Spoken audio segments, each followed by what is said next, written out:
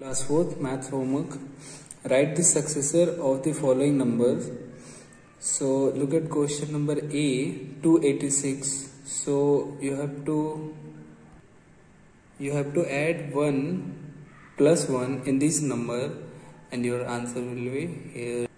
Same thing you are going to do in question number 2. You have to find the predecessor of the following number, but in this question number A, you will not add 1, you have to subtract 1 and your answer will be here. Rounding the number, you have to round the number as the nearest 100. Okay, like 337 is given here. So it is nearable to 300, then your answer is 300. Okay, rest of all you can solve easily. In question number 4, write the successor of largest 4-digit number, and in question number 5, write the predecessor of the smallest 5-digit number.